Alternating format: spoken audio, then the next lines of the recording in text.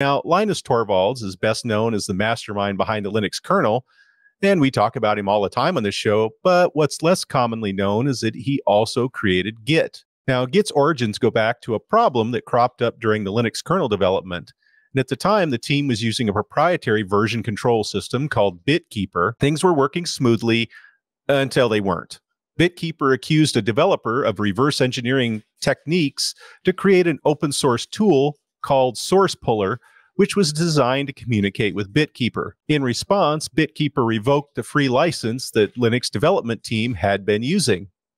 Faced with this sudden loss, Linus needed a new solution. He surveyed the existing open source systems, but found none of them met his needs. So he pointed out that, traditional source control systems could take 30 seconds to apply a patch and update metadata, a pace which would never scale for the Linux kernel development.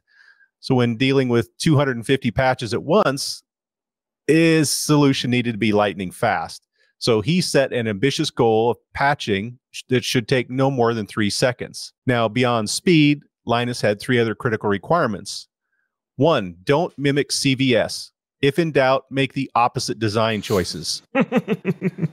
Support a distributed workflow like BitKeeper, and include robust safeguards against corruption, whether accidental or malicious.